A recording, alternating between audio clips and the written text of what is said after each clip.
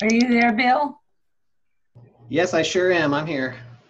Okay, I don't know what to do next. Nothing. We're just going to sit tight. A few people are starting to trickle in here. Guys, welcome. Thank you so much for your patience as we work through the tech issues. Come on in. Just sit tight. The email just went out with this new link on Zoom, so I'm going to give people a little bit of time to join us before we actually get started.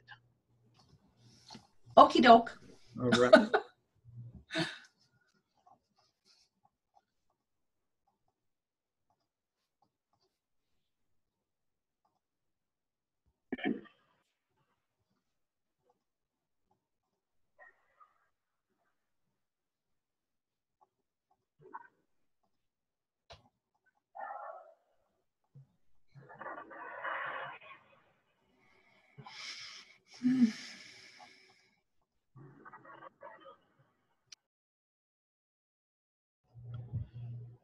Hello and welcome, guys. This is Bill.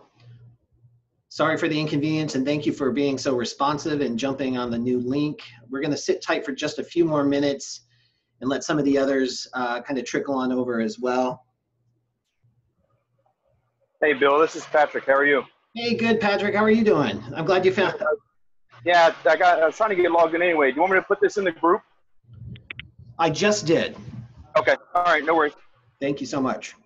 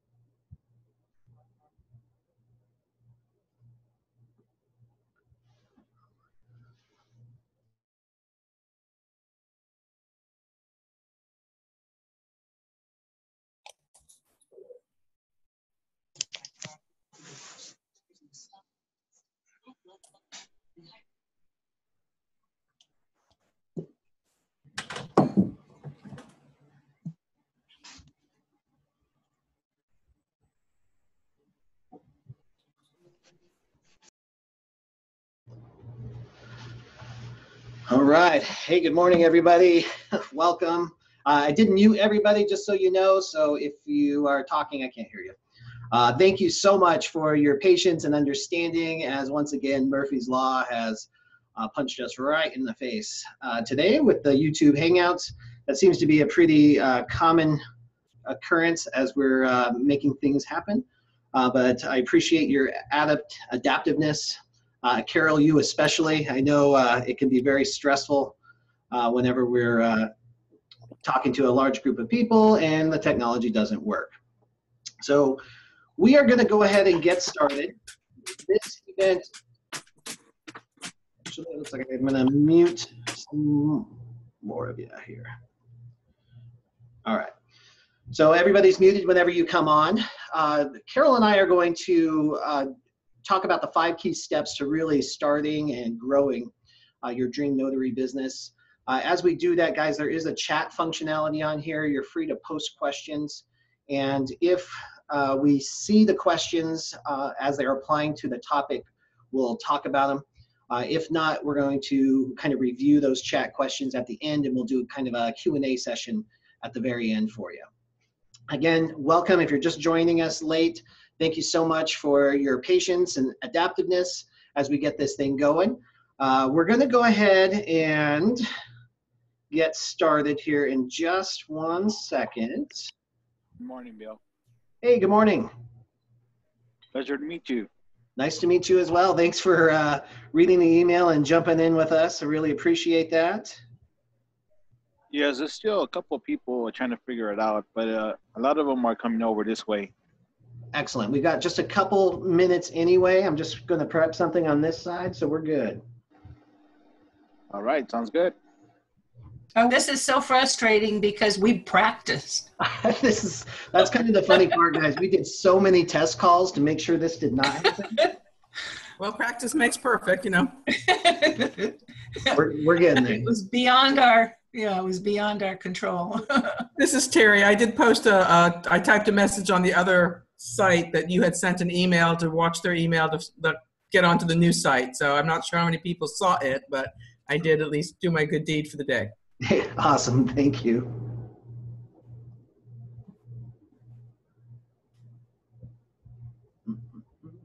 I wonder if I should go on to Facebook and a couple of groups. I don't know if they're on there, Carol. A lot of them, there were a lot of people on the other site waiting for you and Bill to join. And when I saw your email, I had my phone next to me, so I saw your email come across my phone with the urgent. And that's when I typed the message saying, hey, there's technical issues. Go to your email and follow the link to the new site for the webinar. Awesome. Thank you for very doing much. that. Yeah. It wouldn't even let us in for that, so I appreciate that. Oh, wow. Yeah, there were a whole bunch of us on there. Yeah, I saw that, and then it wouldn't let us let any more in. Okay, so I think we got about 50 people on the call right now. We'll go ahead and get started just with that. I'm going to go back to muting everybody so we don't get any background noise. And we are going to roll out. So how we'd like to kind of start this, I know we have notaries of varying levels. You know, some of you are not even notaries yet and you're just kind of exploring this. Some of you are in the beginning stages and some of you are more seasoned agents and you've got some experience under your belt and just looking for ways to increase your revenue. So what we'd like to do is Carol and I are just going to kind of share why we're so passionate about this business and why we think it can be a good fit for so many people. Carol, did you unmute yourself? Okay, good. Would you like to? I didn't want to do like this.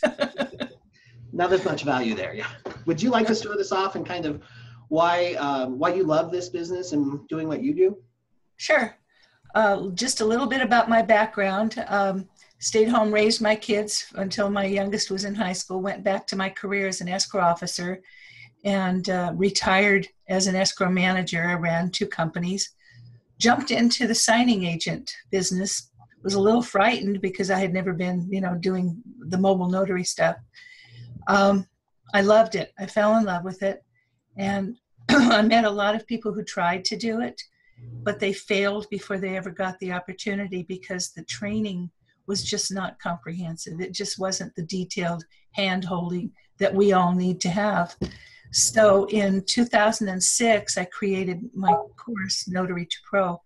At that time, I was 66. So you all know I'm 75 now. And we have managed to really do what I intended in the first place, and that's to raise the bar in this industry, which I know Bill is doing. And I've got to say this now, I want to thank Bill so much. I am the worst technology person in the world. And he has really put this thing together. Despite what happened, it wasn't his fault. Quite a team. And I just want him to know that I appreciate what he has done because he really took control here. But I'm very passionate about this business, and I've seen a lot of disrespect coming from companies and treating notaries. And I think a big part of it is because there's so many that don't know what the heck they're doing, and they're making mistakes and they're messing up and they're giving everybody a bad reputation. And my goal when I first started this was to raise the bar, to give people the opportunity to be entrepreneurs. And I think that this is really is happening now, and I'm very excited about it. And when I reached out to Bill, I saw some of the stuff he was doing online, and I got that same feeling from him that he and I really, really love the people that we work with, and our intentions are really to just higher the level, the playing field, so to speak. So that's how I feel about it. Yeah, that's awesome. That's awesome. And I think we have a lot in common that way for sure. You know, so for me, specifically about the job as a mobile notary and loan signing agent, what appealed to me was, you know, I kind of consider myself unemployable. You know, I'm a free spirit. I like to do my own thing. I like to get rewarded for the work that I do. I like to get creative with ideas and then be able to implement them right away without, you know, red tape and bureaucracy of going through employers. I don't want to be told what to do. You know, I don't like to, nobody's the boss of me. So I've always had that kind of entrepreneur spirit. But in my experience, you know, I went through a lot of different businesses, and a lot of them just kind of flopped or didn't make it until I got to this notary business. When I applied all that business knowledge just to this, being a mobile notary and loan signing agent, which I never had even occurred to me until a friend told me about it, everything changed for me. You know, and I talk about it a lot. It's kind of my mantra in my business. You know, it's flexible, it's unlimited, it's legit. And having a business that I could be proud of, that was legitimate, and I didn't have to go sell stuff that people didn't want, and I didn't have to recruit a team in order to make $100,000 a year, meant something to me. You know, I can be proud of this. I'm sanctioned by the state. I serve the people of my state. I help prevent fraud. You know, that's stuff that I can really take with me and talk about and get excited about. And then the income level blew my mind. You know, I never knew that this job even existed. And here I am living really a dream life, making more money than I've ever made before. And I have to pinch myself every day. It's truly unlimited, and it's old fashioned. You know, it's not just go out and do the work and get paid. And there's something that that really appeals to me. You know, it doesn't have to be the next big thing, the get rich quick. It's good old fashioned, just hard work business. And you can apply new technologies to it and really have fun with it. And then of course the flexibility is huge for me. I love to travel, I love to hang out with my friends and family. So this particular role really helps with that. So that's why I love this business. Plus the people I get to meet really just change everything. Not even in the course. I love the students that are part of the course, but every day, you know, I'm still a hustling signing agent, so I'm out on the road pretty much all day. And I get to meet these amazing families that are buying a new home, their first home, they're retiring, they're just moving here. So I get a little bit of everything that I need, you know, a little social interaction, lots of alone time in the car, lots of time to read books or listen to books. So it's a perfect and diverse mix for what I'm looking for in my life. And I think it is for a lot of people as well. And there's so much opportunity. And that's really what I kind of want to bring into right now. And we'll get into the actual training here. There's so much opportunity in this business right now. Not only do we have the loan signing side, so that includes like refinances, new home purchases, new construction purchases, but also you have the general notary work, which is really booming right now. There's a huge lobby across the country to increase the state minimum fee or maximum fees for notary work. And that now can range where it used to be, you know, $2 or $5. We're seeing a lot more states where you can charge $5, $10, $15, and even $20 per notary stamp. So you're seeing a lot more notaries, especially on the West Coast where these fees are $15 or $20, able to make a substantial income, never having to even sign a loan document package. You know, they're just doing general notary work, last wills and testaments, powers of attorney, titles on vehicles, those types of things. So there's literally so much that you can do with this business, and there's little add-on services and extra businesses that work within this business. So there's so much that you can do. On that note, we're going to jump in. Let me just kind of give you an overview of what this looks like here. I went ahead, I have to talk with my hands. I'm sure you've noticed in some of my videos, so I put myself in front of a marker board so I can talk and write. But to get us started, we've got the 5 key steps here. So just to lay it out for you, you know, obviously the first step, you have to become a notary public. You have to get certified as a signing agent. And I say have to, and there's some flexibility there, but we'll get into that. 3, you got to learn how to do the work. 4, you got to get customers. And you might want to learn how to be amazing too. Growing your business and growing yourself at the same time, and actually in tandem, is where you're going to see the most success. And number 5 is the tools and tricks that you need that you can use to help manage your business. So we're going to dive right into that. Step 1 is how to research and become a notary public in your state. Carol, would you like to kind of lead the way on that one? Sure. There are several ways that you can do this. I have a suggestion, and I know that Bill does as well, but basically it starts with the Secretary of State for your state. You can go directly to them. You can Google. They'll give you information how to get in touch with them. They'll give you information about some of the requirements for your particular state. Do they have any training at all? Very few states do.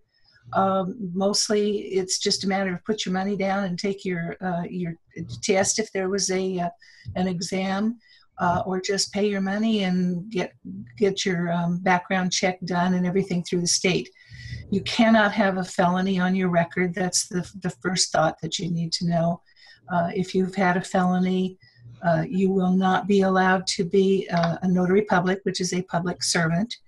If you have, and I do have students who come and they say, oh, I had a DUI, or I had some kind of a misdemeanor, or I was not convicted, but I was accused of a certain crime or something like that, but I wasn't convicted, then you should be okay. But you want to keep that in mind before you go through that process. There's other ways to obtain your license. And one of the things that I suggest to a lot of people who come to me is to go through an association. I happen to like the American Association of Notaries. They started as a Texas group, and now the owner has gone nationwide. He's been nationwide for a long time.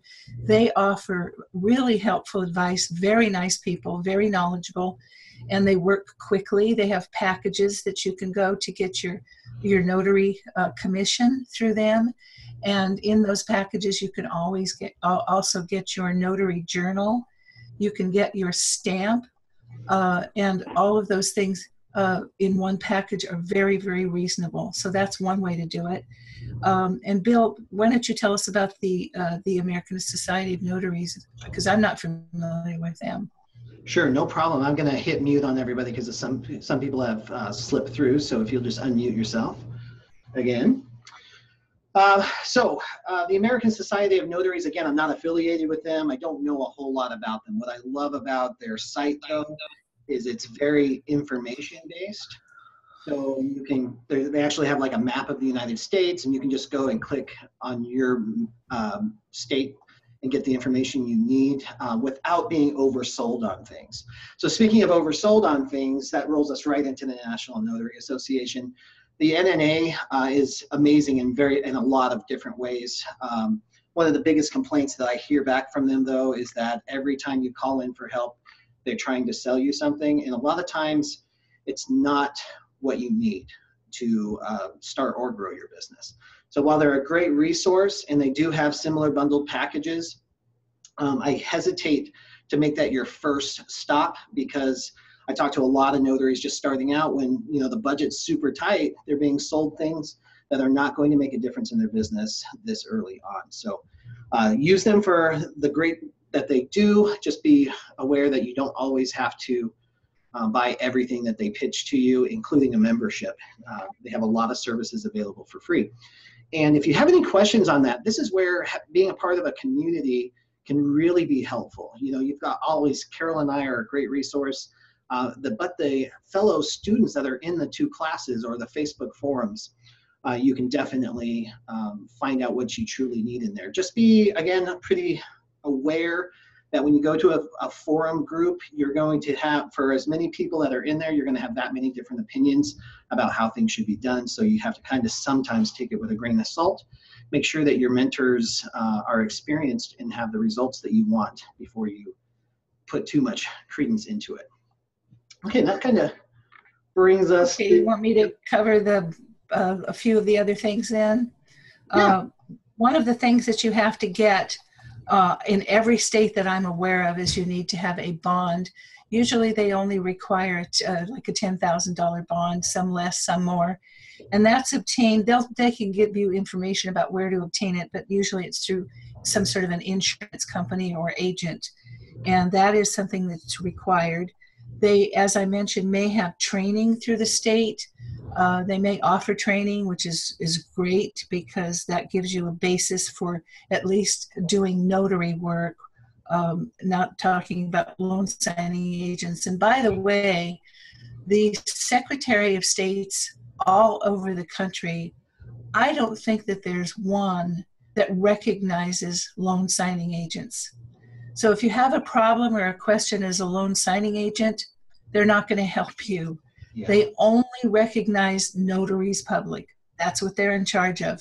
So any diversion of that, any kind of specialty that you do, they don't want to talk about it. They don't want to give you information, and they don't want to help you, just so you'll know. One of the things that you have to do, and is a part of it, and you need to know this, because I have had students that have indicated to me that they got some paperwork in the mail. They thought it was their commission. And what they didn't realize is it's a piece of paper that they have to take down to the office or to a court clerk, and you have to take an oath of office, and that has to be done before you actually get your commission, okay?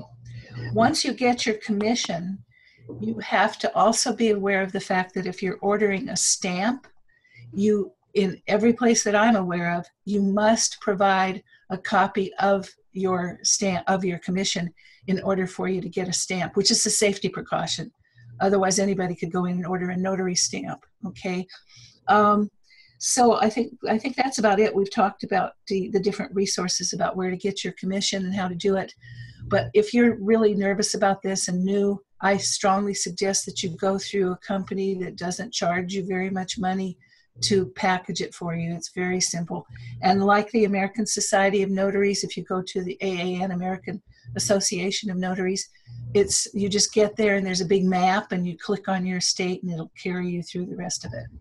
Yeah, that's a great service, and it just kind of consolidates the information for you, because anytime you're working with the government, I'm sure you've experienced it, it's not always super clear, like step 1, step 2, step 3. They've got all their legalities in there, so sometimes it can be a little convoluted when you're going through the Secretary of State's website. And also, just a point, the Secretary of State doesn't always regulate notaries. In some states, there are actually other entities that handle that. So just be aware, if you're looking at the Secretary of State and you don't find it, just do it somewhere else. And a quick Google search can get you the information that you need. I think that pretty much kind of covers what we're going to talk about. Oh, one thing that we're going to do, guys, is the resources, the stuff that we're talking about here. We're going to send that out to you in an email shortly after this call. So you're actually going to get some of the samples that we're going to show a little later on. Plus, Carol created a document that shows the difference between what a bond is, your notary bond, and who that protects, versus what we're going to talk about next, which is errors and omissions insurance, and who that protects. So that will come out to you as well. So would you like to just jump right into step 2 on the Sure, site? but I have to tell you, we have some strong competition in here. Oh, Two yeah? of the cutest little faces. Oh, you're getting a chance to see them? And Ginny, I think, is waving. Okay, so first of all, NNA certification. I have had a big problem with this for years because I felt that there was kind of a monopoly going on. Their certification is very important, and I have learned to live with it. A lot of companies, especially a couple of the larger title companies, such as First American Title, Fidelity, who also have a lot of subsidiaries that you might want to work for, they do require the National Notary Association certificate. However, I've actually been communicating with the NNA over the years, and they are now offering something which I find very, very helpful, very good. If you choose not to take their signing agent course, which is, I think it's a little under $200, there is another way around it that you need to be aware of. You can order your background screening, and a lot of companies require the NNA background screening. You can order your background screening from the NNA. The cost of it is $65.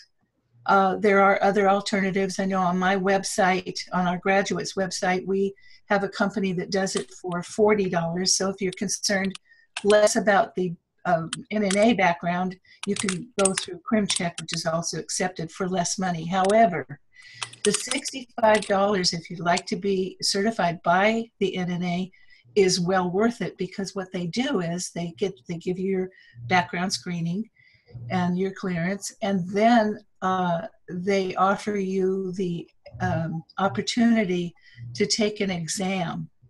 Now, this exam is not based on notary work. It is based on something called SPW Code of Conduct. This was a group that was formed at the end of 2013. It's called the Signing Professionals Workshop, SPW. This was a group of companies, title companies and lenders that got together and said basically, this doesn't sound kind, but basically we want to tell notaries what we want them to do. We're going to kind of take charge here. And the NNA was instrumental in helping them form their group, because I won't get into it. But anyway, they did that. They do base this test on that code of conduct. And there is a lot of study material out there. So it's not difficult to pass if you read that study material. Once you pass that, then you get your National Notary Association's certification. So now you've got your certification, which is acceptable by all companies.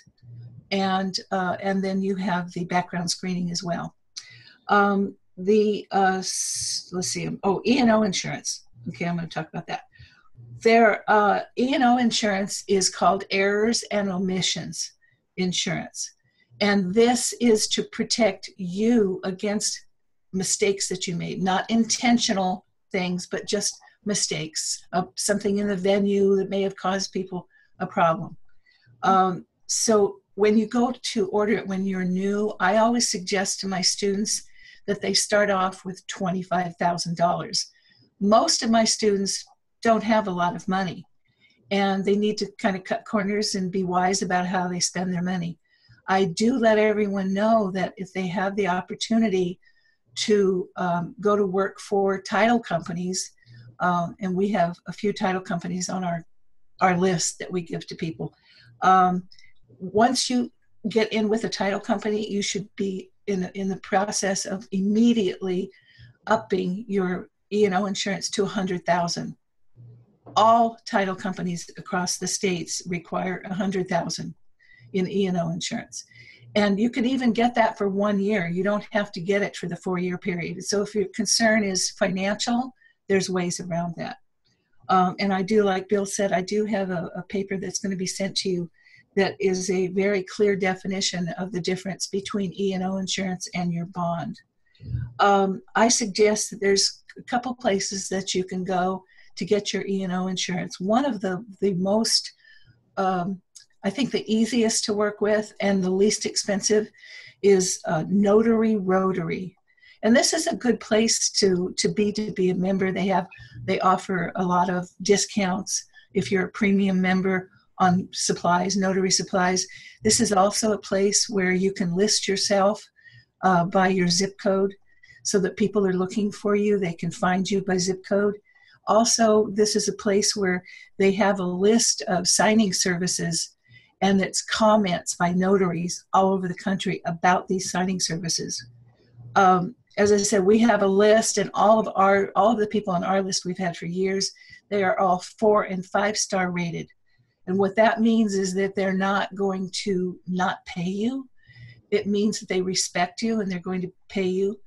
But if you go in there and to check and you see that there's a 1-star, 2-star, even a 3-star, be very careful. Read the comments about them, because it's very possible that if you take a signing, you will not get paid. There's just companies out there that don't pay you. And later on, sometime at a later date, I want to talk about what to do if you do take a signing from a company that does that.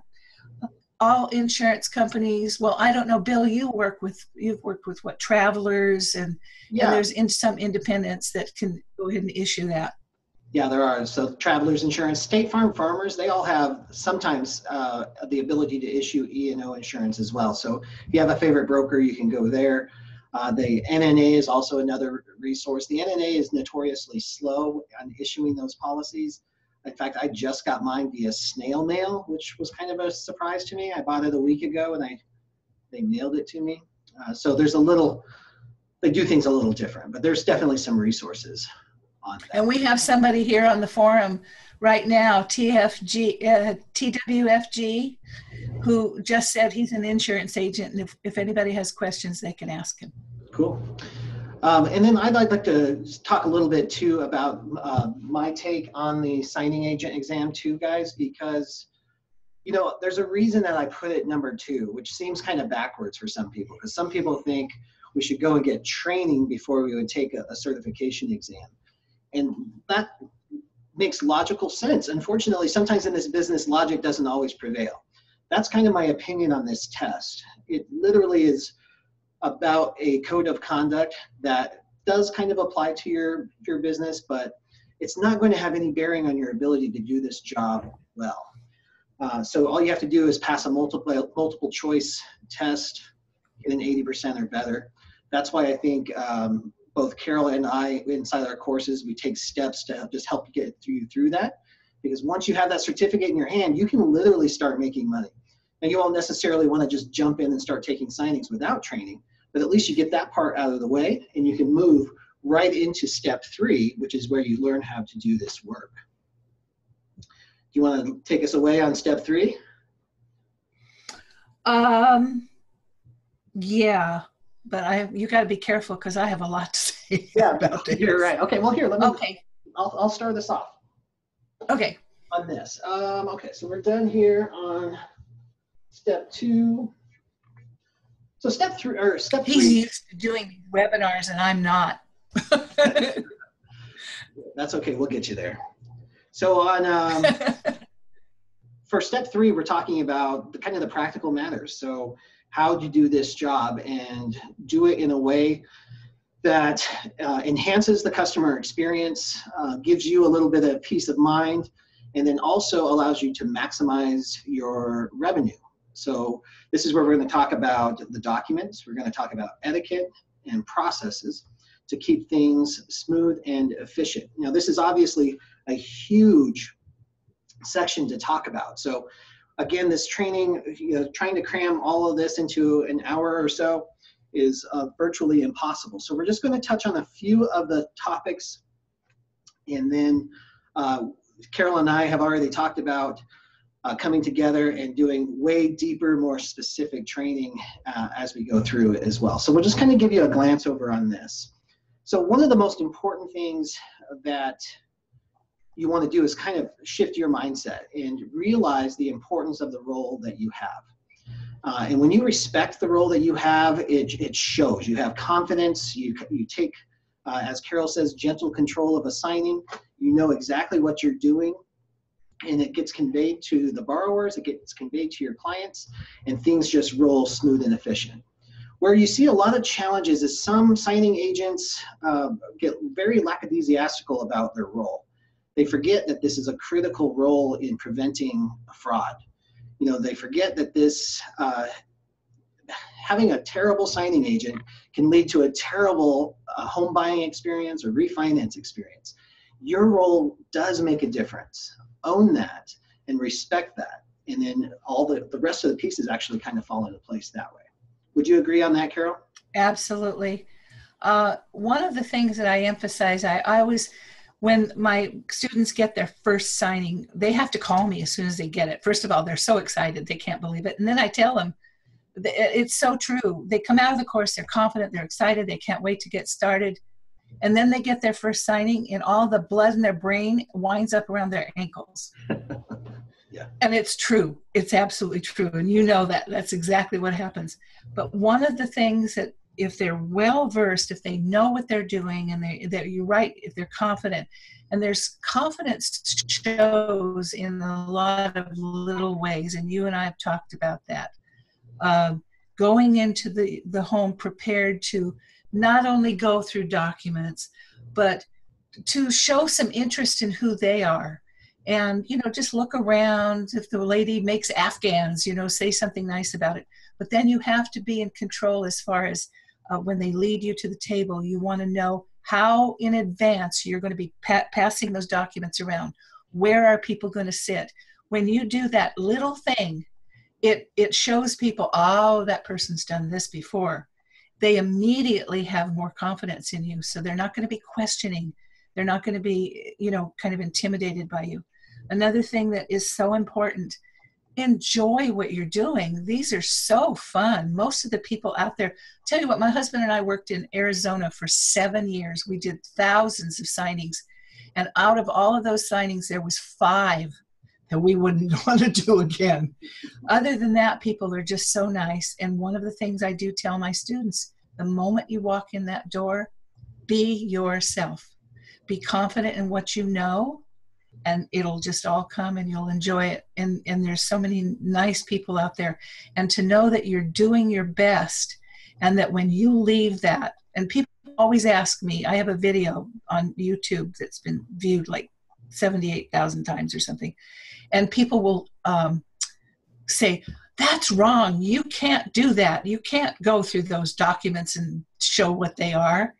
And I'm like, there's a difference between being a notary public and a trained professional notary signing agent. A big difference.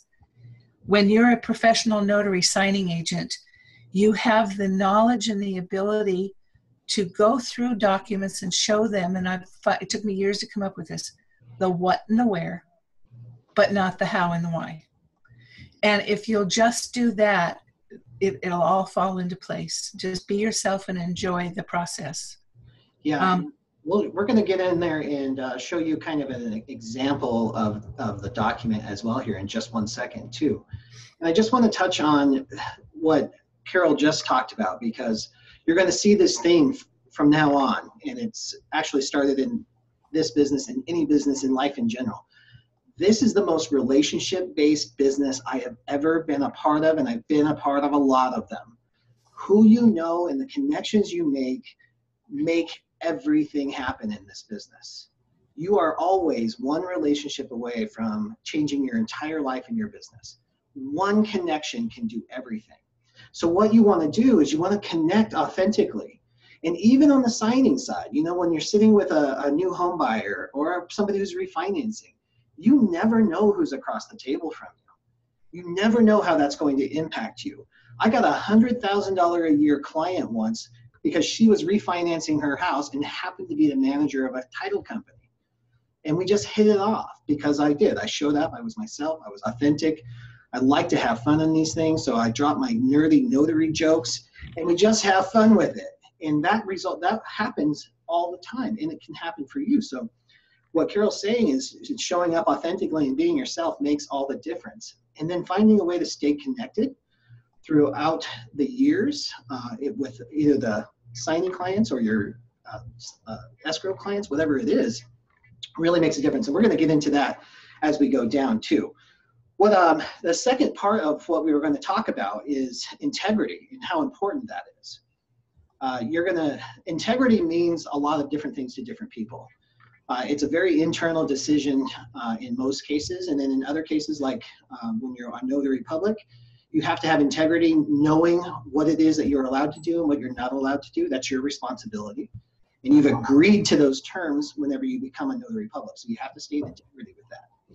And then another huge factor of integrity that a lot of people don't realize is showing up on time is integrity. So if you're late, you are out of integrity, and there's always room for negotiation on things, but as a professional, you always want to be on time, whether it's for a phone call, a meeting, a signing, an interview, whatever it is. Stay in integrity. And the reason that I really drive integrity home so much is that there's a lot of different opinions and a lot of different teachings and trainings that are out there available to you. And some of them actually teach the opposite of integrity. They teach you to step outside of integrity, to go against your gut, to go against what's right. And I urge you to always trust your sense of what's right and wrong, and never do anything that pushes you outside of that. If it doesn't feel right, if it feels sleazy, it probably is, and you shouldn't do it. You can make a lot of money in this business, and you can connect to a lot of people being honest and being integrity. In fact, those are relationships that are going to last a lifetime, not just a transaction. And that's what we're going for here. You're not looking for a transaction. Oh, thanks for the $150. You're going for a lifetime of connection, joy, and then of course the revenue's there too, you know, but always have the big picture in mind. Do I want $150 or do I want $150,000? Those are what you can do whenever you show up with integrity and authenticity. So do you have Bill, yeah. can I interject something about being on time? Because this is what I impart to my students. when you have people who are doing probably the most important financial thing of their life, they're waiting for you. They know that this woman or this man is coming at 6 o'clock. They start watching that clock at 6 o'clock, and they start getting really nervous by 5 minutes after. So I tell my students, even if you're going to be 10 minutes late, you need to call and let these people know that there's been a problem and you're apologizing and you will be there, because people can get very freaky when you're not there when you say you're supposed to be. Here's the thing about this business, and this is what I've learned in my experience. You know when you're going to be late. There's either traffic feels weird, where everything's backed up, or clients are just reading every document, or one client was late, so everybody's late. I know usually several hours in advance. And even if I'm not late, I tell people I'm going to be. And I give them 3 or 4 hours notice. Look, hey, one of my clients was late. It's kind of bumped my schedule. Do you have flexibility to go at 5:30 instead of 5 p.m.? Awesome. Thank you so much. I really appreciate that. And then I might still show up on time. But I've given them so much time that they can plan their life. It's the signing agents that at 5:58, they text for 5:58 p.m. for a 6 p.m. signing, and then they text or call and say they're going to be 30 minutes late. Those are the ones that piss people off, because they're just like Carol said, they're sitting, they're waiting, they're holding off on eating dinner until you leave. So, who knows what's going on. So the more notice you can give, the better. And that's huge, guys. And the reason that's so huge, and I'm sure Carol has tons of stories. I have like this arsenal of stories about terror experiences with notaries that don't show up or show up in pajamas. I've got all of those too. The cool thing is that gives opportunity for people like you and me to step up and really bring the joy to this entire program, to our clients. There's so much room for us to shine and really raise the standard. Like Carol said in the very beginning, we can raise the bar in this entire industry just by doing normal stuff like showing up on time and dressing well and those kinds of things. Okay, so let's, I know we kind of went off on a tangent on that one. Shall we do this example document? Sure. Okay. Which one are you going to do? I'm going to do the. You want to do the note, or what are you going to do? I'm going to do the note. Oh, okay. Yeah, the deed of trust was going to be too long, and I know we have a little bit of a time crunch now, especially with our technical problems. So guys, what I'm going to share with you is the script that I use on virtually every single note that I do in a signing. And what this is it's literally a script, and I use it on every signing, and I have one of these for almost every single document that could be in a loan document package. The reason I created this was in the first few years of my business, I used to get knots in my stomach before every signing. I was so nervous. I didn't know what I was going to see. I didn't know how to explain things. So it was just like I was reinventing the wheel after every single signing. So that was a miserable life for me. So I came up with a script that is designed to address questions before they're asked and just allow for smooth and efficient transitions. And it actually has worked out really well. So I'm going to share my screen here. And what you're seeing is just a traditional note. And this is it's actually for a VA loan, but it does not matter. So I'm going to set this document in front of the borrower, and I'm going to start like this. So with this next document, this entire stack of paper in front of you basically supports these 4 pages. This is called your note. It's your promise to pay the loan back. So it has all the terms of your loan. So it's very similar to the closing disclosure that we went over earlier.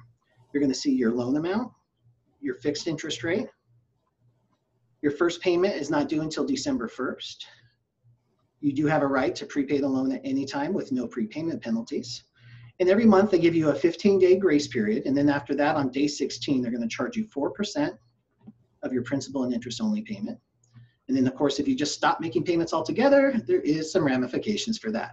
If I could just get your signature right here on page 4. Boom, and that's it, guys. Can I add something, Bill? Absolutely. Very important, and I think you and I talked about it.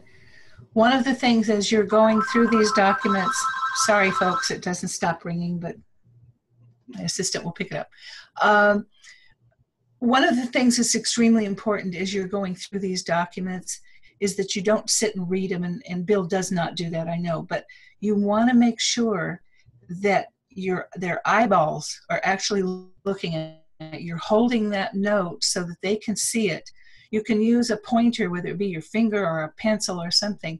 It's extremely important that they are reading it and looking at it while you're showing it to them, because there is a possibility that if you're reading it to them, that somebody is going to at some day call the lender when they get the final paperwork and their bill, and they're going to say, the notary told me that my interest rate was at 3.65 and it's at 4.6 as the notary. So it's very important that you make sure that they're looking at it, that they read it, that they hear it. Yeah, and so the real talent that comes from this is that we have to walk a very fine line between explaining and briefly describing. So we're not licensed financial professionals, so we cannot explain their loan, how it works. All we can do, like Carol said, we can explain the what and the where, but we can't explain the how or the why. We can't get into that because that has too many variables. Our job is just to show them where to find the information on the document and make sure that everything gets signed, dated, and initialed correctly.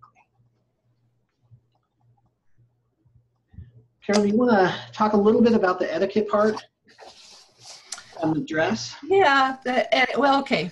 Here's my take on it, and this is how I teach. I know that there are companies that will say you have to meet a certain code. Men have to be in suit and ties, women in the high heels and dresses. I've seen that on instructions. And quite frankly, I never did see myself or anyone else going to a cattle farm in the middle of Texas with their high heels on. I think that you need to dress appropriately, and I believe, and I think you do too, in business casual. Your grooming is everything. You've got to be clean. You've got to be well dressed in that you're not going to be wearing holy blue jeans or tank tops. I would not suggest to anybody that they go with piercings, no flip-flops. You want to be dressed, nice, comfortable business casual clothing. Things like, and we've talked about this, things like parking your car. Don't pull into their driveway. You don't know who else might be looking to park there. Or if you're blocking the garage and keeping somebody else from leaving, going to work or whatever. So you want to find an appropriate place to park where you're out of the way. Etiquette includes, I think, even going so far as to not putting on a lot of what is the cologne that the men may put on, or perfume for a woman. You don't know what kind of sensitivities they have. They could be allergic to it. So, I mean, it's all kinds of things. It's the way that you handle yourself when you're there. You certainly wouldn't wander around the house by yourself. If you needed to use the restroom, which you really should not do, but if you absolutely have to, you need to be, polite. And I mean, I don't know, there's just so many things that go into the etiquette field, but those are the things I talk about. Yeah, so there is so much that a lot of times you don't think about it because it just seems, for some it's common sense to do it. For others, it just seems like they could do it. But just so you know, guys, in all my years of experience, I've never used a customer's restroom. I'll wait for a Starbucks, I'll hit a gas station or whatever it is. I do not ask. People get very uncomfortable with that because a lot of times they're moving, things are a mess, they get so insecure about it. And then the other thing is food and beverage, guys. There's a couple of different reasons why you would not accept food and beverage from a customer. Number one, you never know what's in it. So there's a safety issue there. And then also, a lot of people do it because it's polite to offer it, but you should be prepared on your own without it. Now, there's some exceptions, like Carol brought up, and I know for sure in like hot areas, you've got to stay hydrated. And if you're out of water and you need water, get some water. But also take personal responsibility for yourself. Have an ice chest full of water. You know, stop at a gas station ahead of time. Hydrate yourself if you have time. There's going to always be exceptions, but as a general rule of thumb, we're not eating, we're not drinking. Plus, oh yeah, Carol, the mess issue, right? You have open containers on the table and you spill it.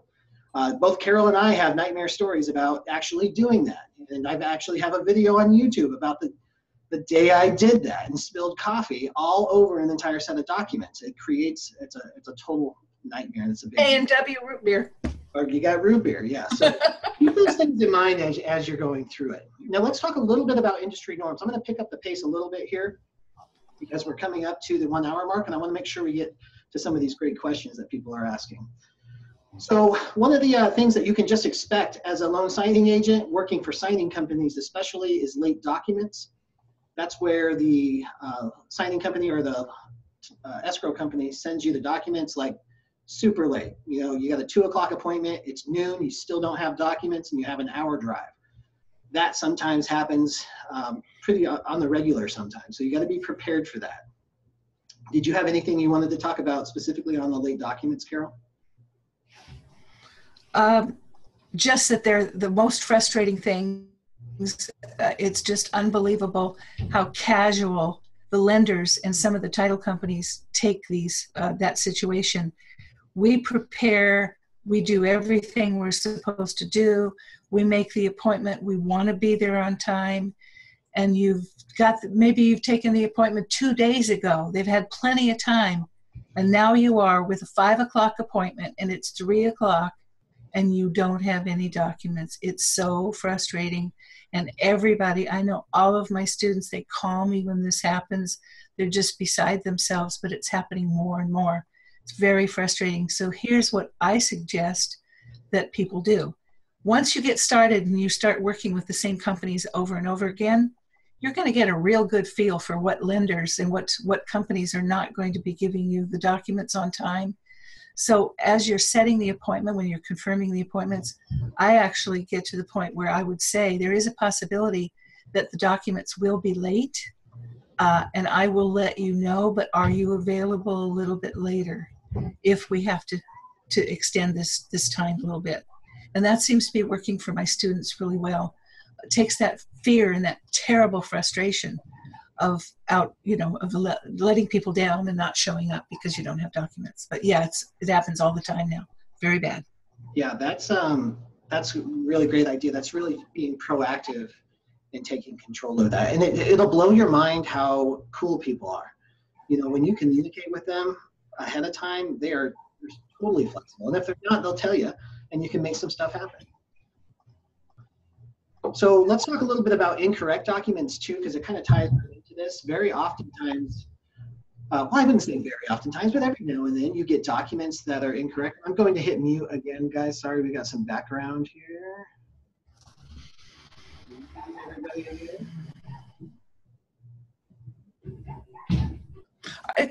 Are people able? Carol, I just muted you. Sorry, you have to unmute yourself.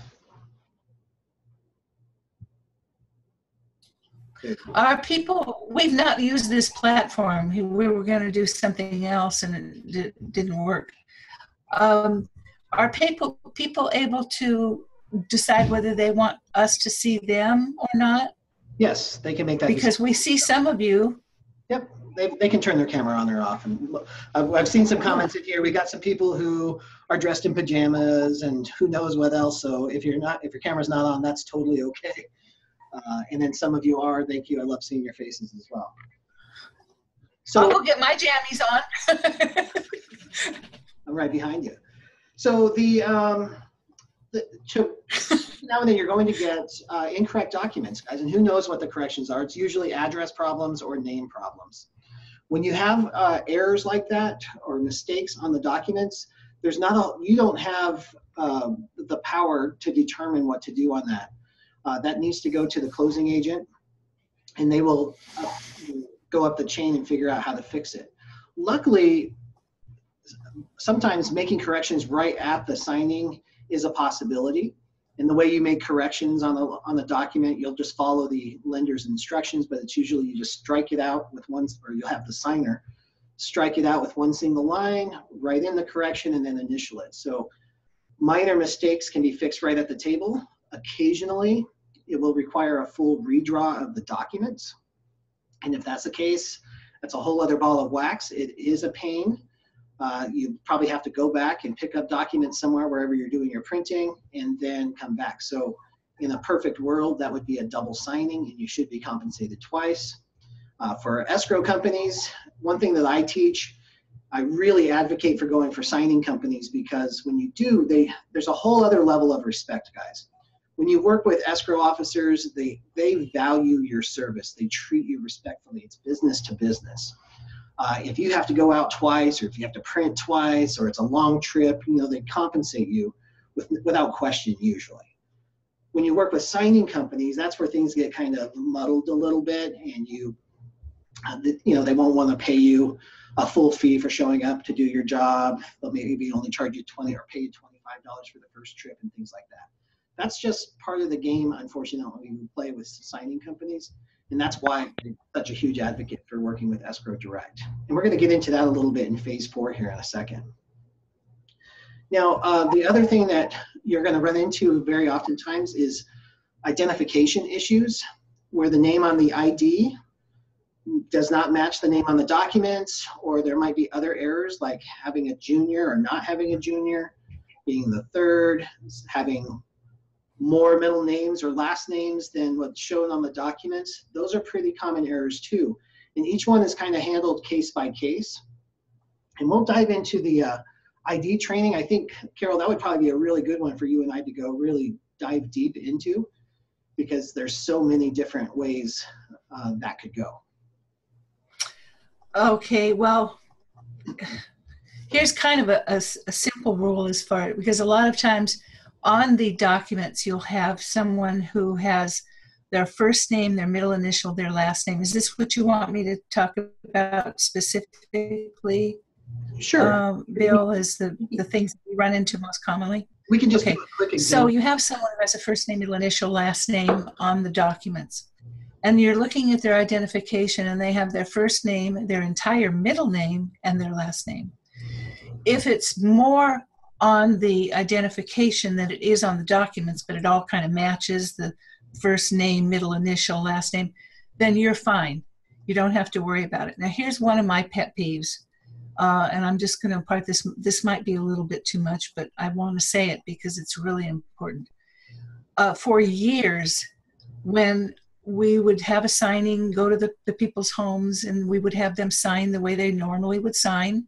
You'd check their ID, you'd see that maybe it was a scribble, so you'd have them use that signature because that's their legal signature.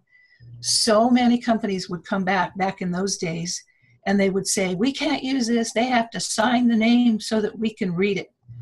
And there was a bunch of us that were pretty proactive in this business, and we determined that no, you are not going to make this signer sign with the name which is opposite to the way that their legal signature is. And that's what we would say. I am not making this person forge their own signature. I don't know if you've run into this. I'm sure you have, Bill, right? Signatures that are illegible. So yeah. That's what I do. And I've never had anybody since then in the last few years ever say, no, we won't accept that signature. You tell them that you're asking them to forge their signature if they don't put their legal signature, and they leave you alone now. That's an interesting spin on it for sure. So my general rule of thumb is I love illegible signatures because there's no way to question the signature. It's when you have legible signatures that do not match, that's where you're going to run into the problem. So like if you have a lady whose name is Sherry Marie Smith, and that's how they have her name typed on the document, but she signs Sherry Smith. And you can read it as Sherry Smith where it's clearly missing the Marie. That's where lenders push back. Yeah, no, absolutely. No. I'm talking about scribbled signatures. Yep, no, 2 dots in a line. Well, those are a dream for me because a lender can't argue with those. They can't argue with it. As long as it matches the ID. So that's the other problem that you run into, guys. And this is one of the things, this is where adaptability in this industry really will serve you, because there is no umbrella statements. We can't just say, yes, the signature like this works all the time. It doesn't work that way. Almost nothing in this industry does. So you have to be adaptable. You can't get so frustrated and upset with it. Otherwise, you'll just drive yourself crazy all day long. It's okay to ask. If you see something like this and the signature, maybe Sherry's signature, and you do see these a lot, like that. And I always ask them if that constitutes their full signature, their full name. Exactly. And if as it is on the identification. Yep. If their ID says this, and that represents Sherry Marie Smith, then you're usually golden. Now, there are some lenders out there, you know, you get the Providence, and some of the ones that are way OCD on how they do. Yeah, Providence is ridiculous. It's over the top. And they literally say, it does not matter what their normal legal signature is, they have to sign the document this way. And the reality is, guys, the lender and the closing agent are the ones that we're working for. So if this borrower wants the loan to close, they have to follow the instructions the way that the lender says. So we do not want to be a bottleneck and jam things up for everybody in the process just because we don't want to, you know, push the lender or the borrower to sign a certain way that's uncomfortable for them. That's the way the lender's requiring it, and that's the way we're going to have to do it. Now, I have done the same thing Carol said. When I have evidence, I got an ID that shows this. The signing happened at 8 o'clock at night. Nobody was open to verify the signature. So I let them sign like this. And then they'll come back and say, no, we need them to sign the legal way. I will, or the other way. I'll go to bat on this. And it sometimes works, it sometimes doesn't. Sometimes they have to re-sign. If you really want to be safe, you just have them sign exactly as the name's typed. All right, let's go. Whoops. We're going to talk a little bit about printing now. I know printing is a major concern. And for those of you who are relatively new to the industry, printing, you are responsible for printing the documents in most cases, especially when you're working with signing companies. They're either going to upload the documents to a secure portal, or they're going to email them securely to you, or they might have some other software where you can download the documents and print at home. And there's a couple of different options for printing. And Carol, I know that you had mentioned typically you want a dual tray printer. You want it to be a laser printer, relatively fast. You know, some of these loan document packages are 150 to 200 pages. But that's and you have to be able to print on both legal and leather sizes. Now, Carol, you had mentioned, and I see it in the forums a lot, that there's new software out there where that's not necessarily required anymore, right? Yeah, in the days when I first started, I think that I paid $700 or $800 for our first dual tray printer. It was a Ricoh, and we got it at Costco. And then after that, it was an HP, which was $650 for a dual tray monochrome laser printer. But just recently, my husband bought one. It's an HP. It's not a dual tray. It has a single tray, but it does print on legal and letter. It was $219. And it's a great printer. Metal parts, which you want to watch for. So what we have on my graduates, I have a graduates website. Now on the graduates website, we offer, they give us a little discount for Page Separator. And this is a great program. It's so easy. It's a software program. And that enables people to not have to go out and spend $500, $600, $700 on a real workhorse of a laser printer. They can get this type of a printer. And then the Page Separator, when you get documents, you import those documents into this system, this Page Separator, and then it will either merge if you've got a lot of attachments, or separate single if it's just a single attachment. But it will merge and separate, or separate into two folders. After it finishes separating, you've got a folder that is for letter size paper, one that's for legal size paper. When you go to print, you just make sure that you tell your printer you're printing on letter paper, Make sure that that one tray is filled with letter paper and it prints out all of those documents. You just put in legal paper and instruct your printer to print on legal size paper. And everything prints beautifully, just as if you had that dual tray. When you're buying a printer, the one thing I really want you to know is you've got to know whether you're getting metal parts or plastic parts. Because I have a lot of students who'll go out and they'll spend $300-400 on a dual tray laser printer, and then they're calling me 6 months later and saying, that printer I loved so much is now broken and it cannot be repaired because it has plastic parts. Yeah, you run into that a lot, especially at that price point. The next is document return. So also as a notary, oh, you know what, let me talk a little bit. This is kind of step 4 stuff too, but as far as documents go, when you're working escrow direct, there is opportunity for those who don't mind driving and hustling to avoid some of your printing expense. So one of the things that I do is I very rarely have to print anymore because I pick up my documents from my client's office. And I pretty much am 100% escrow direct now. Every now and then I'll do a signing company, but it's usually just escrow direct. I like to go to the client's office. I like to be in front of their face. I like to interact. I like to continue that relationship. So it keeps building and building and building.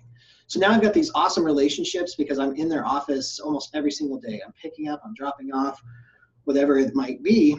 And I don't have to stress out and worry that, you know, other people are moving in on my clients or there's something wrong and something not being said.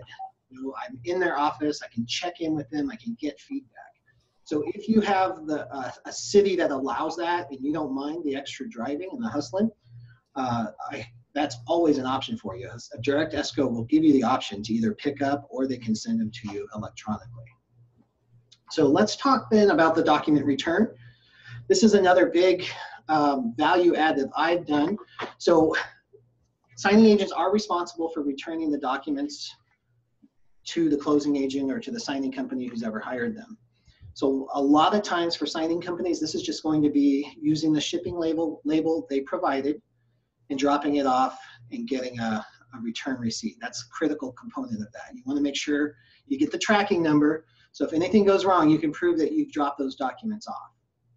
For escrow direct, it's a little bit different.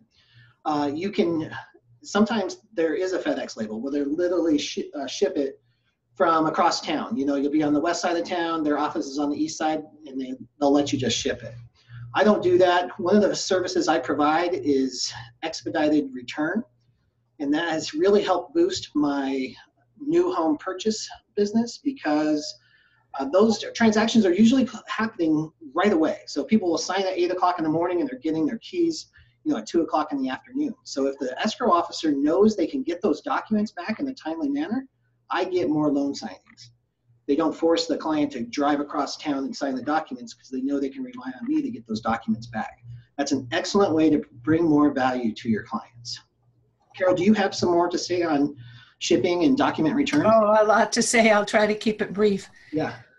Returning your documents is extremely important. There's a few things you need to know. First of all, when you take courses, you'll learn you've got to double check, triple check your documents.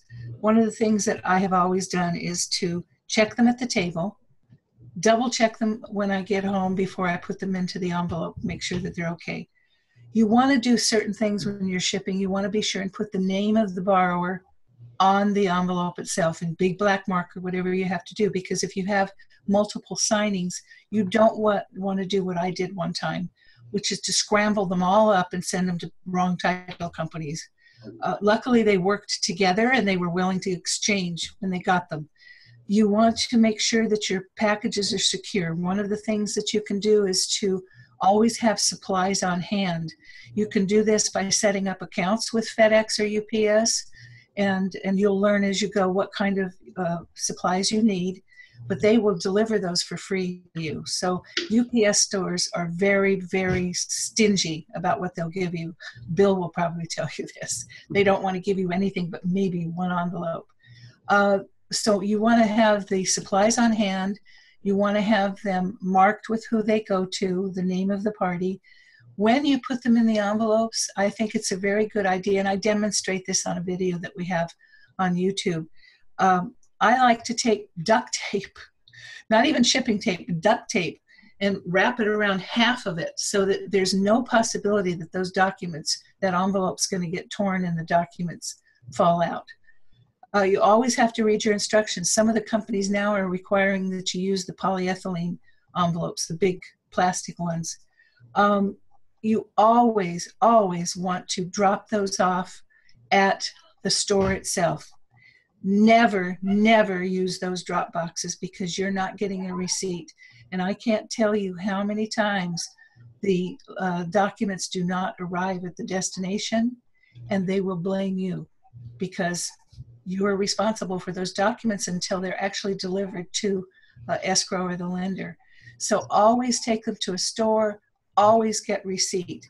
If the worst happens and you have to take them to a drop box, take a photograph of you putting it in the box, along with a photograph of the pickup time, so that you at least can show that you didn't just throw that in an envelope in the box and walk away. I think that's about all that's really important for you to remember, but it is important that you take them to a store and get them either picked up at your home or to get a receipt for them. Yeah, that's definitely critical. And guys, we're also, part of the resources we'll send out is this and even more information about how important that is. That will go out in the email a little later on today. Now we're going to move into phase 4.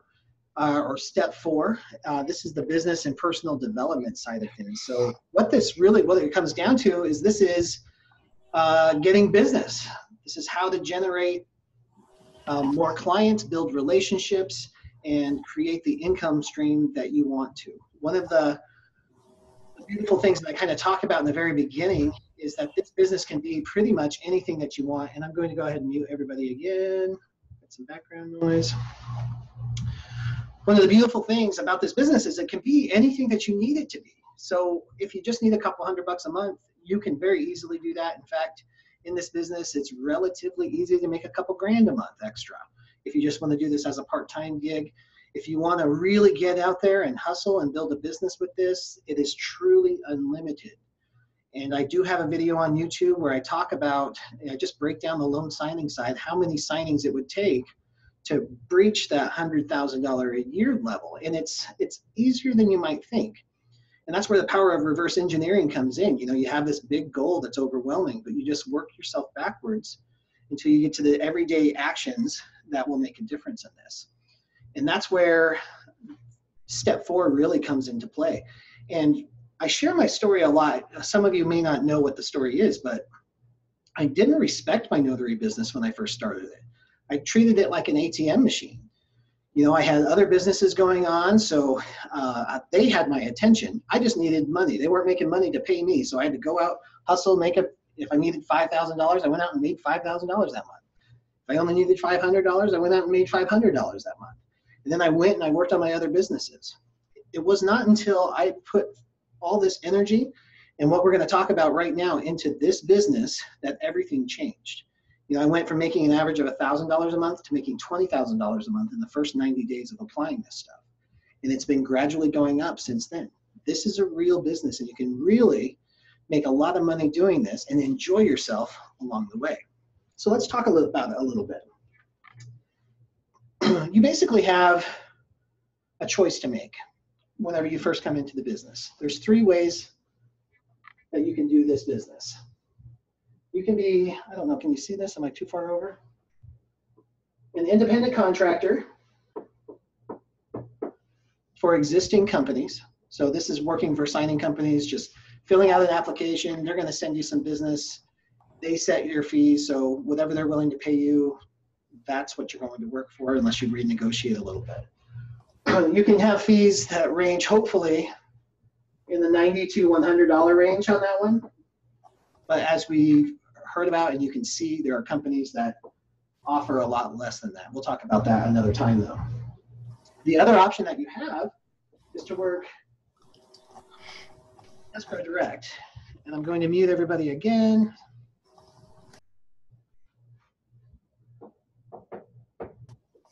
This is where you go out. It keeps unmuting themselves, and I have background noise, so there we go.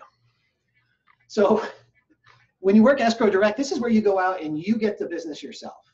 You're building relationships with escrow companies, maybe real estate agents, loan officers.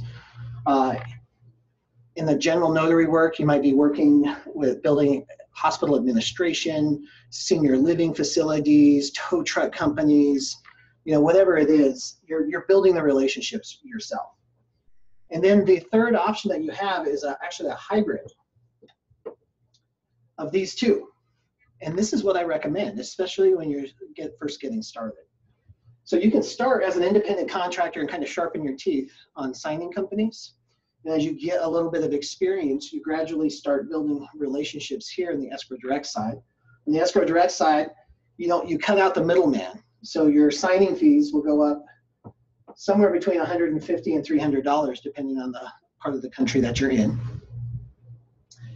And on the hybrid side, you just start with the signers, and then you kind of evolve your business into the escrow officer side. So always keep in mind too, whatever this is kind of wrapped up in your general notary work bubble. So no matter what you do, as far as the loan signing side goes, you always have the option to expand your general notary work business. And as we talked about in the very beginning of this call, there is a huge push to increase notary fees, so you can make a substantial living just doing general notary work. You know, if it's even 50 bucks a day on general notary work, that could just be one document sometimes. So that can adds up, you know, an extra $1,500 a month. So imagine if you're doing 3 or 4, or sometimes in California, these last will and testaments and medical directives are $300 or $400 per visit. So those add up very, very quickly. So there's lots of opportunity here in how you do this. In addition to these streams of income, there's all kinds of little add-on businesses and services that you can throw on here. People get really creative with this. We won't get into that too much today, but just know that when you have flexibility and unlimited income potential, that makes a lot of options available to you. So you can add on, you know, we have people who want to do fingerprinting, or they have niches within the general notary work, like last wills and testament and stuff like that. So you've got options within that.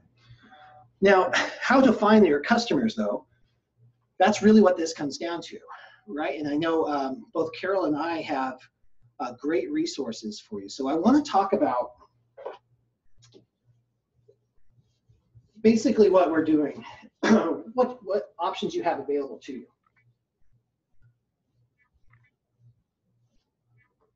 So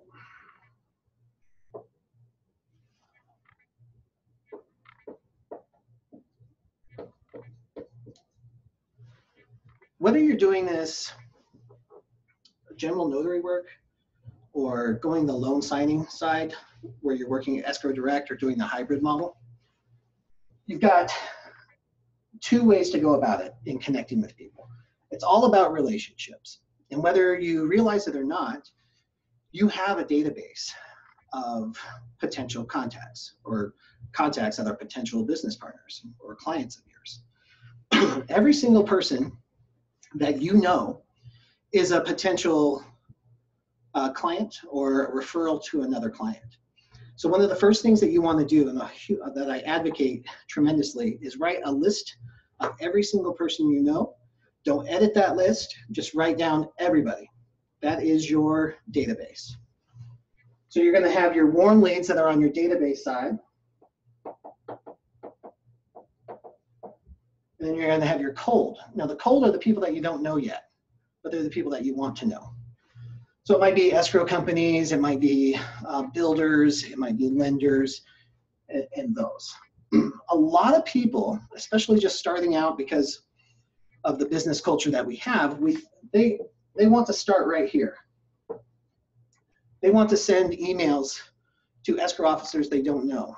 They want to reach out to lenders that they don't know. They just want to sign up with signing companies that they don't know. because there's almost a safety to that. There's no risk. They don't know each other, so if they say no or if they don't answer, it's no big deal.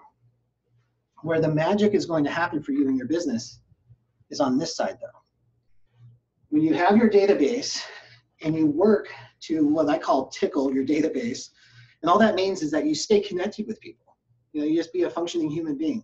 You're not pitching your business, you're just staying connected. You're showing that you care about them. We're not just blasting Facebook with our business. We're not just throwing up on people about our business and what we do. We're actually showing genuine care for people. Most people do this anyway, especially in their tight circle. But if you expand that circle a little bit and you just stay connected with people, this is going to get so much easier. Because what you're going to do is find deeper ways then after you tickle, and then you're going to go deeper connections. And this is where you find deeper or unique and creative ways to reach out for people.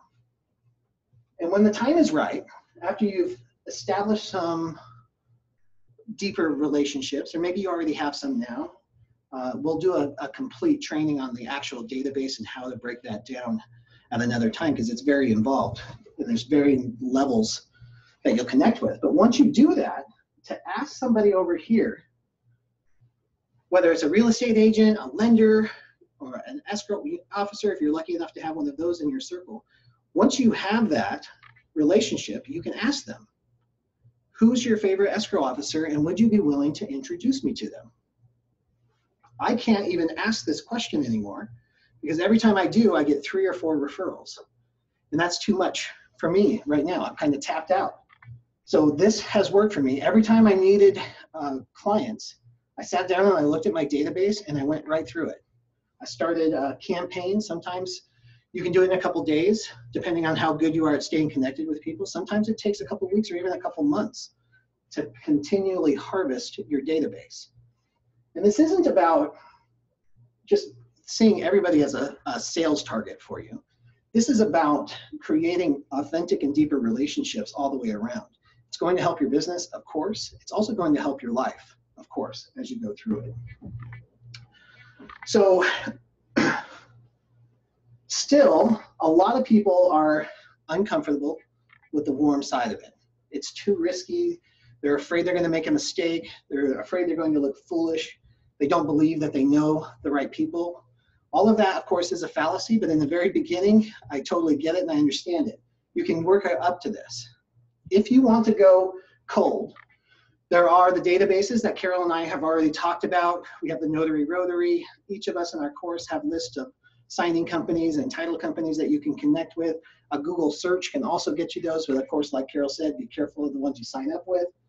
But still, that's only going to serve you so much. You've got to connect deeply with escrow officers. And you've got to realize that there's a human being behind the title escrow officer or closing agent or closing attorney, whatever it might be for you. So to find them, first of all, is the hard part. There's actually a browser add-on called Hunter.io. And Hunter.io, when you load it onto your Chrome browser, will actually allow you, like if you know Fidelity.com, and you just type that into the Hunter browser, it will bring up, it'll go out and like scrape websites. And it will bring up everybody's email address that has Fidelity.com in it in your particular area. So you can do that with builders, you can do that with loan officers, you can do that with any company name that you have. You can pull that up and it's going to give you a list of email addresses. And that's going to allow you to start a cold email campaign or a phone call campaign to these escrow officers. Now, the training on how to connect with those escrow officers can be probably another 2-hour training. What I'm just going to throw out there for you, though, is this is not about throwing up about your business. This is about bringing value to the potential client and talking about them. Make it about them, and you can get your foot in the door a lot more than just talking about you. They get inundated with emails, like 300 emails a day. Some of it's people pitching stuff to them. Most of it is stuff working with their files. You're not going to get through just looking like everybody else. You have to find a unique and creative way to get your foot in the door. If that's a coupon or a Starbucks gift card or an article that you found about them that you're acknowledging them on, when you make it about them, there's a lot more power in that. And so what you're doing here, you can go cold and still be effective. But do your research. Don't just send out 1,000 emails and hope you get one. You could send out 5 emails that are well researched. You find them on LinkedIn. You see that they just won the top performer award, or they just went to Costa Rica for their company's top salesperson event. You can do a little bit of research and really customize an email and make an impression on them and get your foot in the door, get a meeting, get a phone call, whatever it is, to start building that relationship.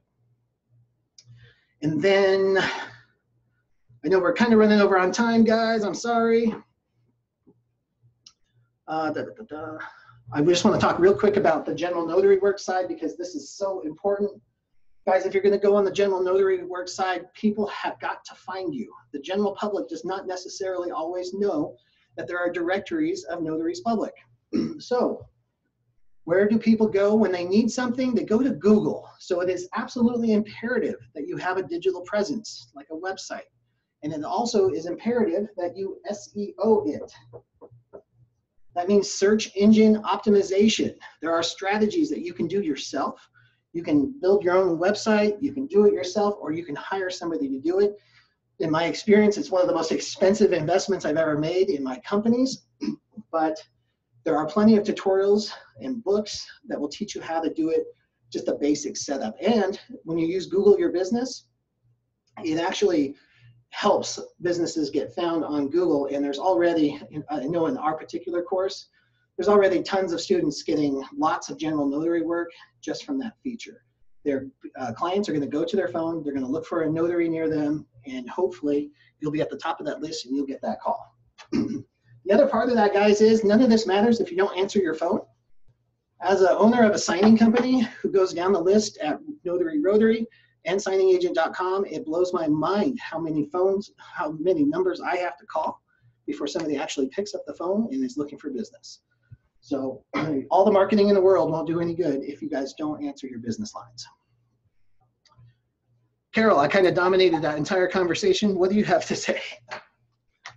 No, I was going to say one of the things that people get a big kick out of on that video that I do, which is from the phone call that I get to the getting my check at the end of the month, is the fact that when I was a signing agent, my phone never rang that I didn't answer it. And there was plenty of times when I would be in the shower with shampoo in my hair, answering my phone.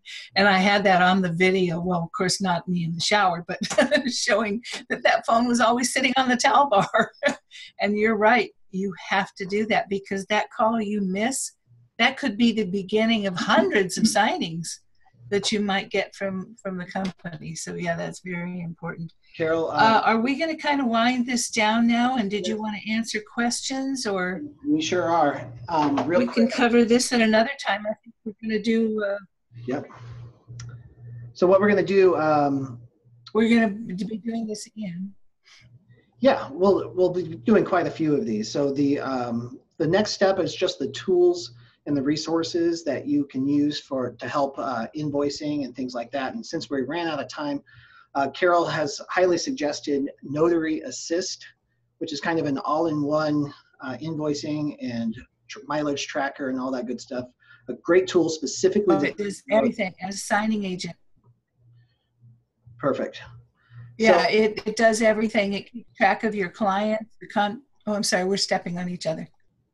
Oh, that's okay. I think. Did you want me to talk about it? No, I was just going to just refer them to that so they can get some more details on that, because we are pretty much out of time, guys. Yeah. I really appreciate your patience. However, I know there's some great questions in here. So I'm just going to go kind of through the chat here to clarify. Yeah, you never answer a phone in the signing, guys. Even though you want to answer the phone and get your business, you always, always, always respect the customer, and you do not answer your phone while you're sitting in the middle of a signing. I'm hoping that's common sense for most people. However, so it is your responsibility to run your business. You need redundancy. So there are options for you. You can set up forwarding to another person that can help you, a spouse, an assistant. You have virtual assistants. You have voicemail that you can put them on hold until you're available, or they can leave a voicemail. There's lots of ways that you can manage that and still be effective without being rude. Hey, Bill. Yeah. We disagree about something. Oh, do we? What do you? First time. Oh, yeah. What's your When take? I was a new signing agent, I always answered my phone, but what I would do is I would let my customer know that I would show them my phone, and I would say, this is my lifeline to my income. And I would let them know that if with their permission, I get a phone call and I see that it is somebody ready to hire me, that I would stay on the phone no more than 20 seconds.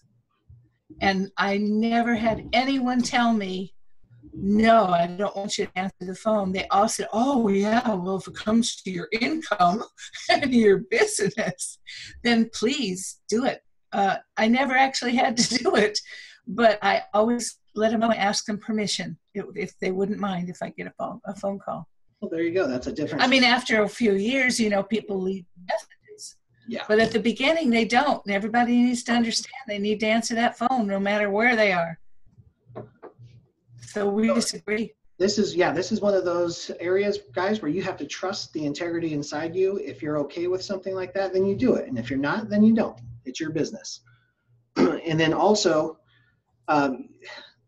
you've got to also go with what the company, who's ever paying you, you have to follow their rules too. So if you're sitting in a title office, yeah, you probably don't want to do that. There's going to be exceptions. But again, this is all about you. It's your business. You've got to run it. So you got to trust what feels right to you. Okay, let's go through a few more of these.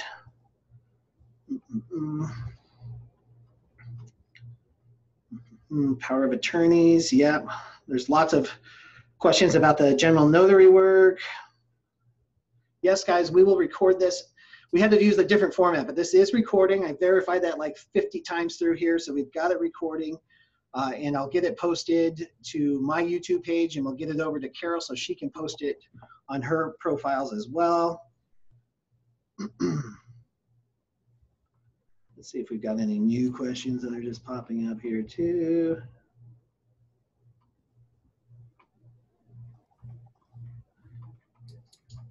Yeah.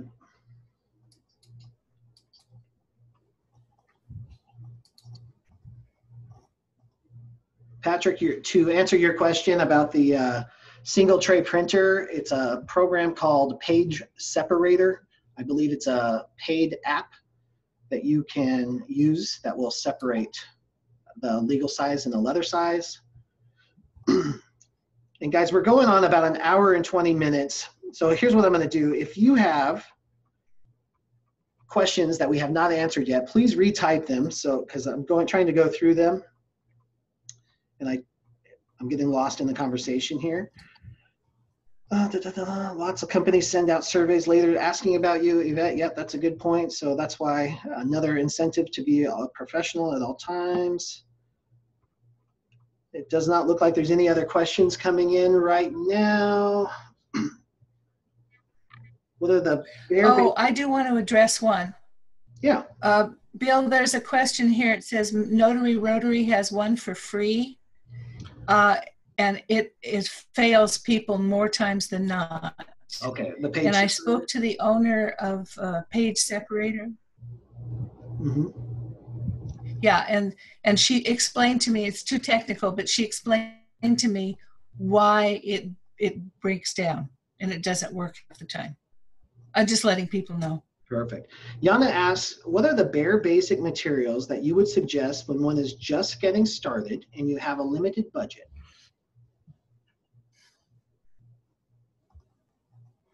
You want me to answer that? Yeah, would love it. Can you hear me? I can, yes, go ahead. I'd love for you to answer that. Oh, okay. Yeah, I deal with that a lot because a lot of the people that come to me are really hurting. They don't have a lot of money. So basically it's been the most expensive thing you're going to spend money on is the printer. That's why I talk about that HP printer that my husband just got. It's a great little printer, does everything that's required of it, as long as you can add page separator, which is, well, my students get a discount, but it's about $60. And of course you need clips to hold your documents together. Some people use rubber bands. I don't like that. They can easily slip out of the rubber bands. We have a whole list of the things that you need to do, but you can do it very inexpensively. Your shipping supplies are all provided by the shippers themselves.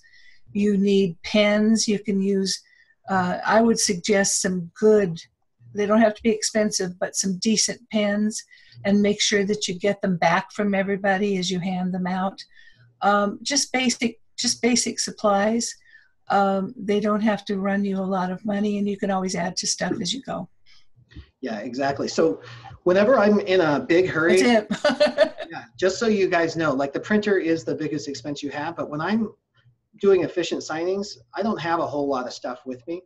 I have a journal, my pens, most of my documents have clips already, and then my stamp. And that's it. I can perform my entire business with those few things on there.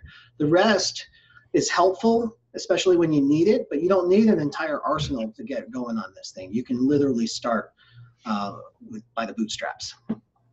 Okay, guys, I'm going to wrap it up right now because this has been long and we had those technical issues. I really appreciate all of you who hung in there with us and participated and asked so many great questions. Now, both Carol and I are totally available to you. If you have follow-up questions, just send me an email to orders@notarycoach.com, and then Carol is carol@notary2pro.com. And we would be more than happy to answer your questions. Now, I've actually got a signing that is on the other side of town, so it might take me some time, number one, to upload this video, and number two, to answer your questions, but I will definitely get to that today. And I really appreciate your time. Carol, thank you so much for reaching out and making this possible. I'm very excited to share our passion of this business with so many people. And I am too, and I thank you for kind of taking technological control of this thing, although we did have a hiccup today, didn't we? And Yeah. I want to thank everybody for coming. I recognize a few of you, those that are brave enough to be on, or if you didn't know you're on camera. I see some students. So everybody have a great weekend, and we're going to be doing this again, and hope you guys enjoyed this and got something out of it. All right, thank you so much, guys. There's follow-up emails coming up later on today as well with all the resources and then some that we talked about and that we didn't get to. So I hope you enjoy those. And again, if you have any questions, don't hesitate to reach out. Have a great day.